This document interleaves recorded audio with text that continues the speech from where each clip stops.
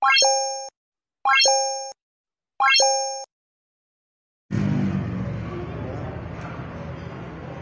amigos de Silverstein Comunicaciones, es día de entrevista y ¿dónde cree que estamos? Nada más y nada menos que ahora nos tocó aquí con nuestros amigos de VikingFriends. ¿Cómo ven? ¿Les gusta el lugar, profe? Primero, antes que nada, muy amable, muchas gracias por la invitación y pues sí, en realidad el lugar está muy bonito. Tranquilito, fresquecito. Muchísimas gracias por venir. Ahorita estamos ya próximos al 70 aniversario de Huracán Ramírez, de verdad. Gracias por hacer este espacio y poder venir a platicarnos un poquito. No me digas eso, Diana, para mí es un verdadero honor y un placer estar aquí en tu programa. Y bueno, sí, efectivamente, como dices, es el 70 aniversario de la creación del personaje de Huracán Ramírez. Viene un gran festejo en el estudio de Churubusco, viene un gran festejo con una función de lucha libre, varios artistas, obviamente ustedes los periodistas y la familia Rodríguez, que son los encargados que le dieron vida a este personaje tan emblemático como es Huracán Ramírez. Exactamente, ya lo saben amigos, saludos, comentarios, dudas, preguntas, lo que quieran preguntarle, platicarle, todo el profesor, aquí lo tiene. Manden sus saludos, ¿verdad? ¿Cómo no? Claro que sí, estamos para servirles a todos, contestar todas las dudas que ustedes tengan y pues lo que ustedes quieran saber de este personaje. Pues un poquito más sobre su serie, su miniserie que estuvo haciendo con algunos compañeros suyos. Díganos cómo va, ya se vienen los siguientes capítulos, ¿dónde lo podemos ver? Mira, es una miniserie, son mini cortometrajes, precisamente para como pilotos, porque ya nos dieron luz verde para mayo, empezamos a grabar ya la serie de Huracán Ramírez para Netflix. El día de mañana se estrena el último cortometraje que realizamos con los muchachos, con los dueños del personaje, y creo que va a estar muy interesante. Mañana es el aniversario de Huracán Ramírez, pero como algunos hemos tenido problemas de compromisos, de fechas, entonces nada más nos van a juntar para ver el cortometraje y echarnos una carnita asada. Ay, qué rico, luego que no nos antoja, profesor. Pero pues, aparte, ya después se viene la fiesta buena. Sí, bueno, repetí, Diana, es el 30 de marzo en los estudios de Churubusco, y yo me imagino que es como a las 7 de la noche, 8 de la noche, más o menos, y pues van a estar todos ustedes invitados, obviamente, y va a haber mucha gente, muchos artistas sobre todo, ¿no? Me habían dicho que uno de los padrinos no me cae bien porque anda con una de mis amigas. Ay, uno que anda con la Irina Abreu, Ay, luego los celos por delante. Sí, ¿verdad? No, pues es que va a haber muchísimos invitados muy buenos. ¿Y fechas? ¿Qué fechas tiene próximamente? Muy bastantes, Diana. Es domingo en el centro de Toluca. La semana que viene voy a Teciutlán. Vamos a Hermosillo. Vamos a Tlacomulco, Guadalajara, Monterrey. O sea, sigue habiendo trabajo, gracias a Dios, para esta persona. Eso es lo importante, que todavía lo siguen buscando, profesor, después de tantos años de trayectoria, porque es fácil decirlo. ¿Ya cuántos lleva ya con el personaje usted? Con el personaje, Diana, ya tenemos 23 años, mi hijo y yo, interpretándolo, muy contentos y todavía con ganas de seguir echando. Y como luchador profesional ya 39 años. Ya, es fácil decirlo, chicos, pero es un camino largo, duro, y sobre todo con el nombre, el personaje que usted tiene, es algo que tiene que llevar, ¿cómo se podría decir? Un poquito más difícil por la trayectoria. Ha sido un camino lleno de espinas, ¿no? Ha sido un camino lleno de sangre, sudor y lágrimas, pero pues al final de cuentas creo que esto fue lo que nos gustó. Yo soy licenciado en música, licenciado en Derecho también, pero esto fue lo que me llenó más. Mi pasión fue la lucha libre y bueno, Junior pues, estaba estudiando para ingeniería civil y mira, también su pasión fue la lucha libre y pues ni modo de regañarlo, ¿no? Sí. Por apoyarlo y sobre todo porque me salió muy buen luchador, mucho. Sí, la verdad sí, que próximamente esperamos ya tenerlo también aquí en entrevista, pero gracias a Dios le ha tocado ir y convivir y luchar también junto con su hijo. Sí, nos han enfrentado algunos promotores como creando morbo, ¿no? Nos enfrentamos hace poco en la arena San Juan Batitlán, una función de padres contra hijos, y me tocó luchar con él, ¿no? Afortunadamente se dieron bien las cosas, al final se salieron las cosas del lugar y terminamos peleándonos entre todos, con Falcón, su chavo, Lisma, su chavo, y nos hicimos unos retos ahí, pero bueno, definitivamente yo creo que se cumplió más que nada con la expectativa de la función, ¿no? Que era brindar un bonito espectáculo. No como era de que padres contra hijos, terminaron los hijos con los papás y apoyándose mutuamente. Pues créeme que al inicio de las hostilidades me tocó luchar contra Junior, ¿no? Ajá. Y yo pensé que lo tenía un poco reducido, que se iba a cohibir un poquito porque estuviera yo pensando, no, parecía que me estaría como tal. Dijo, por los domingos que no me dio. Sí, no, pero qué bueno, me dio gusto porque pues, veo que está aprendiendo, sigue aprendiendo y bueno, pues es un muchacho que va para adelante.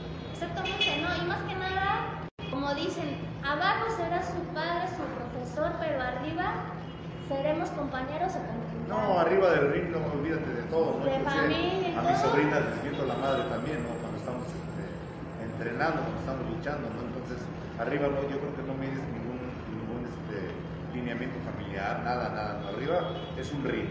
Y ahí el que tiene más recursos es el que va a salir adelante. Exactamente. Hablando de lo de entrenamiento, profesor, ¿qué días entrenan? ¿Dónde entrenan? ¿Y cómo pueden los chicos llegar a poder entrenar con usted? Mira, estamos entrenando un grupo de luchadores ya profesionales. Estamos en el Gym Guerrero, que está aquí en Tlatelolco, a un ladito del Salón Los Ángeles. Y a veces los sábados nos vamos al Gym Starman, de mi fallecido amigo Starman, y nos vamos con otro grupo de chicos más jóvenes, más tiernitos en el ambiente de la lucha. Entonces pues, se adapta uno para poderles enseñar los principios básicos de la lucha. O sea que en el Starman son más como que principiantes. Un poquito más principiantes. Bueno, ni tanto. Y si llega alguien principiante, ¿puede dirigirse con usted o usted ya lo dirige con la No, sí, sería cosa de ponernos de acuerdo. Yo estoy en la mejor disposición de guiar más que nada a las nuevas generaciones para que se les quite todo lo acróbata que se están volviendo, ¿no? Porque hoy en día son puras acrobacias, entonces son puras acrobacias no creíbles, ¿no? Entonces yo no voy a estar esperando un sujeto que se sube 2 pisos en una arena y ahí voy a estar, a ver, te avienta, no. Es un deporte de contacto, es lo que me han entendido los muchachos hoy en día. Es un deporte de contacto, es un deporte que sus bases las tiene en la olímpica, en la grecorromana. Entonces, ¿por qué hacer tanto malabar, no? Digo, obviamente la lucha va teniendo avances, pero tú sabes que anteriormente con un buen tope terminaba una lucha, sobre todo porque los señores de antes estaban más que preparados, ¿no? Tenían una fuerza descomunal, entonces imagínate un tope de luz, no lo aguantan. No, si luego con un pierrotazo, un raquetazo ya están llorando. Hay muchos señores. Sí, ¿verdad que sí? A eso se queda les más duro. O se cortan o se dan. Pues sí, pero mira, ahí está, por ejemplo, la película de Huracán Ramírez, mira las acciones. ¡Qué bonito! Las acciones eran muy diferentes, ¿no? Todo era muy diferente, entonces, pues déjame decirte que a veces sí te decepcionas un poquito, Diana, porque pues esperas otras cosas, ¿no? Mucha gente, cuando yo me pongo a llavear en medio del ring, empieza a gritarte, ¿no? A ver cuándo empezamos a luchar, caray, pues no sé qué es lo que ¿Cuándo vas a empezar a aprender qué es lucha, en primer lugar? La Sí, lucha es eso. es un deporte de contacto, entonces, como tal, tienes que estar preparado.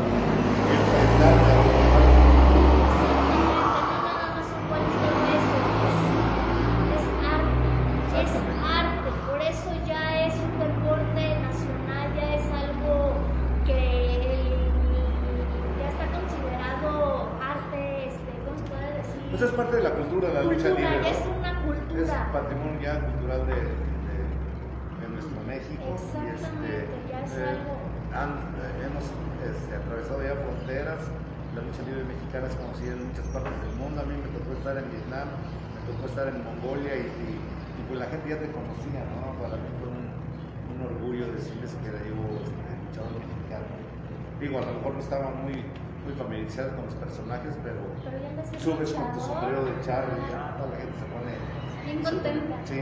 Bien contenta de ti. Sí, me imagino en Japón, todo eso. ¿Qué otros lugares ha conocido?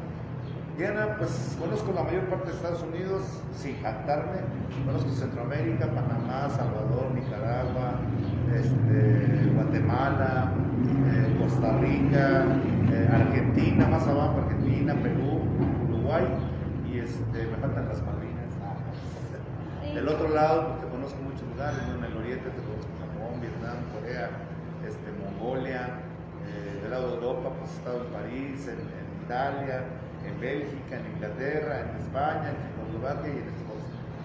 ¿Algún lugar que no haya conocido que quisiera ir? Escocia. Ay, no sea mentirosa porque sí ha ido.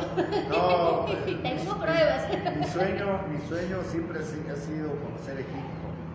Entonces, pues no lo he realizado todavía, ¿no? No se ha dado la oportunidad de que viajemos a esos lugares. No sé si haya o lucha ni nada, ¿no? Pero hay que preguntarle a Canet Junior, apenas fue. ¿a dónde? ¿A Egipto? A Egipto. ¿Quién, Canet? Canet No Junior. me digas, ¿en serio? Ajá, Junior fue. Sí, porque anduvo presumiendo sus fotos. ¿Ah, sí? Sí. No, qué bueno, mis felicidades, Junior. No, pues uno de mis sueños es conocer Egipto. Sí, Tomarme una foto ahí en la pirámide de Keops. Estaría súper mega genial. Pero qué bonitos recuerdos le vinieron a poner aquí, la verdad. Mira, aquí está en una entrevista que me hizo el hijo del Santo hace algunos años y pues muy contento, ¿no? Y también, sin agregar a nadie, me siento muy a gusto aquí contigo, Diana, muy contento aquí contigo y bueno, pues qué alegría que ya tengas un espacio para hacer tus reportajes. No, imagínese a mí que de verlo en la televisión, de niña y todo eso, ahorita tenerlo aquí por segunda vez en mi programa y más que eso, profesor, tener una amistad con usted, o sea, nunca lo hubiera imaginado, la verdad. No, o sea, estoy súper mega No digas contenta. eso, al contrario, para mí siempre será un placer y un honor repetirte el hecho de que tú me invites a tus programas. Y esperemos que nos acompañes también el día del aniversario. Claro que sí, yo tengo mi vestido. Caray. Yo ya tengo mi vestido desde que me dijo hace 2 meses, ya lo tengo colgado en el closet. ¿Qué crees? ¿Que va a ser una fiesta para puro encuerado? Ahorita lo tiño de negro. No, ok, va a haber alfombra roja, hasta donde yo sé. Yo mañana ya tengo todos los pormenores de cómo va a ser el programa y inmediatamente te corro todos los detalles. Por favor, porque ¿qué tal si tengo que ir de pantalón nuevo? Yo ya tengo mi vestido de gala largo. No, inclusive sé que viene Titina Romay también, la estrella de las películas de Huracán Ramírez, cuando tenía creo 12 años y viene también, ella está viviendo en Estados Unidos, se casó y está viviendo en Estados Unidos y viene también a formar parte de este bonito aniversario. No, hombre, pues es algo súper mega especial. Profesor, repítanos sus horarios y en dónde entrena, por favor, para los chicos. Sí, estamos entrenando en el Gym Guerrero, que está ahí en Tlatelolco, a un lado del Salón Los Ángeles, todos los miércoles a partir de las 8 de la noche y los sábados en el Gym Starman a partir de las 10 de la mañana, para todas las personas que quieran aprender lucha libre. Productos oficiales. Productos oficiales, tenemos máscaras profesionales, semiprofesionales, emojis, muñecos de peluche como yo, llaveros, gorras, cubrebocas, plumas, cojines. Eso es otra cosa. Ay, eso no, ay, profesor. Almohadas, pues, almohadas. Bueno, almohadas, sí. Y hay infinidad de cosas que tenemos, ya sea en la tienda en línea, que está en la página de Huracán Ramírez, o con su servidor en las arenas. En las arenas. De lucha libre. En las arenas o en las convivencias que el profesor va publicando en sus redes sociales para que estén al pendiente. También yo luego voy difundiendo dónde se va a encontrar el profesor también para que lo vayan y lo busquen, se compren su producto oficial, se tomen la foto y su autógrafo, ¿cómo no? No, y sobre todo que la gente sepa que en las redes sociales yo programo mis funciones porque tú sabes que el problema de los clones está muy cañón. Entonces, decirle a la gente que cuando vean en mi página se presenta Huracán Ramírez, es exactamente Huracán Ramírez el original, o en la página de Junior. No sé si no nos vemos programados. Bueno, si no sacamos en nuestras redes sociales, quiere decir que no somos nosotros. Exactamente. Repítanos, por favor, otra vez, ¿dónde pasa su miniserie, sus cortometrajes, para que lo sigan? Diana, están saliendo ahorita en la página, pues ahí pueden recuperar algunos cortometrajes en la página de Huracán Ramírez, original. Estamos también en Instagram y en TikTok, Facebook. Y ahí es donde pueden ver los cortometrajes. Este cortometraje que viene, pues yo creo que se estrena la semana que entra en todas las redes sociales para que la gente pues siga viendo y apoyando al personaje de Huracán Ramírez. Exactamente, y estén al pendientes para cuando esté ya la serie Netflix también. Primero Dios, es un sueño que vamos a cumplir muchas personas, tanto los dueños del nombre como mi hijo y yo, y algunos de mis compañeros. Pues ya creo que en lugar de luchadores los vamos a convertir en artistas. Pero no, créeme que para mí ha sido una sorpresa, ¿no? Ver a mis compañeros cuando están grabando, pero híjole, creo que nacieron para artistas, ¿no?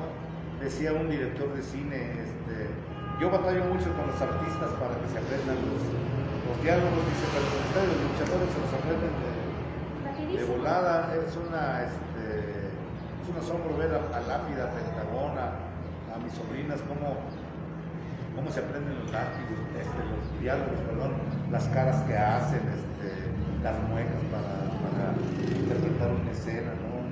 Bien agradable que se siente uno cuando estamos grabando. ¿Y si han de dar más divertidas? Pues como todo, cuando sí. estamos grabando. ¿Y qué tal se equivocan? A veces sí les digo inútiles, pero no pasa nada. ¿Qué le comenta a las nuevas generaciones? A las nuevas generaciones, pues que se preparen, que primero que estudien y que si después tienen tiempo para practicar este bonito deporte, que lo hagan más que nada con un profesor que esté calificado, que esté capacitado. No somos maestros, no somos profesores, somos instructores de lucha libre, porque para ser maestro pues tienes que tener un documento que te avale como tal, y hasta la fecha pues yo no conozco ninguno, solamente el que yo tengo, que es de la Secretaría de Educación Pública, pero sí me avala como maestro de otras cosas. Pero para la lucha libre somos instructores, somos guías, y si se acercan a uno, pues adelante. Uno está en una mejor disposición de caminarlos por este bonito deporte. Pues ya lo saben, chicos. Vamos a ver los saludos, a ver quiénes se han conectado. ¿Estamos en vivo? Sí, profesor, estamos en vivo. Vamos a ver quiénes se han conectado. Ok, vamos a ver. Se ha conectado.